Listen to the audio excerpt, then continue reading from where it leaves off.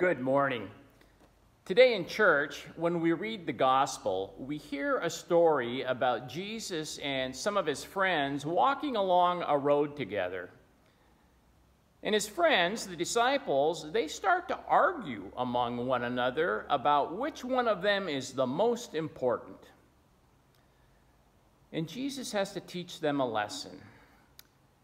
And so he takes a little child that was nearby, and he sits him on his lap and says, if you want to be the great ones in the kingdom of heaven, then you need to be like this little child. And so today's story is called, Who is the Greatest?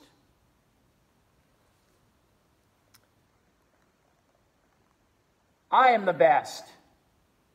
No, I'm the best. You are not. I am the best.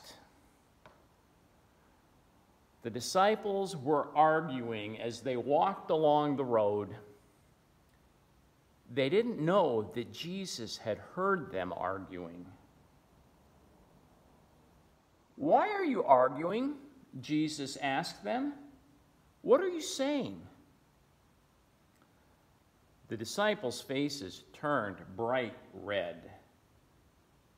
They were embarrassed, I think.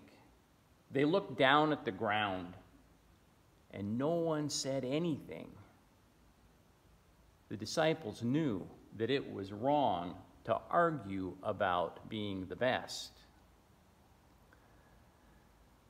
So Jesus stopped, and he sat down, and he invited the disciples to sit down there with him.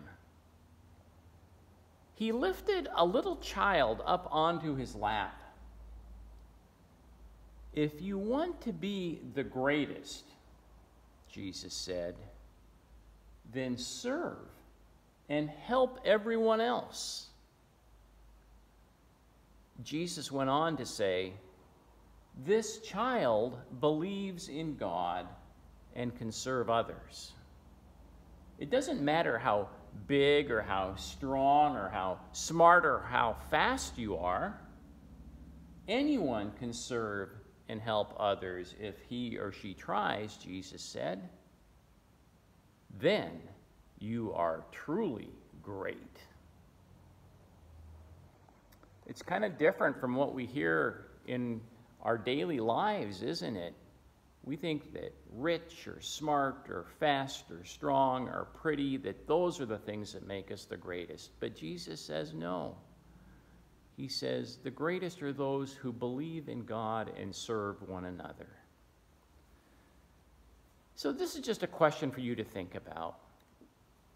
When is it that you want to feel important or that you want people to notice you?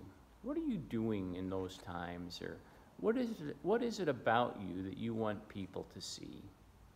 And as you think about that, keep in mind what Jesus said. Believe in God and serve others. That's what makes you great. Thanks for being with me today. Bye.